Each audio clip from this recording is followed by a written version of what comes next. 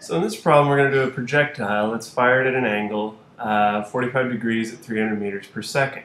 So we split it into x and y and look at our x and y initial velocities and other givens that we have. The first part of this problem wants us to find what is the maximum height of this projectile. Now at the maximum height, the final velocity in the y direction is 0. So we're going to use that and figure out our maximum height. We don't have time, so that's why we use this equation.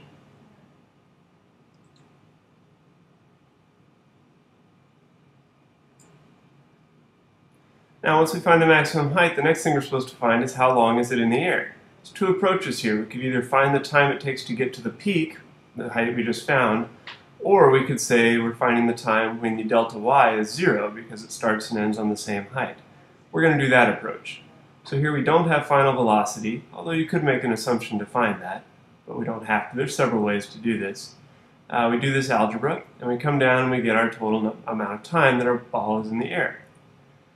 Next, we're looking for the horizontal range. There's no acceleration in the x direction, so we just plug in what we have into this equation and get our horizontal range.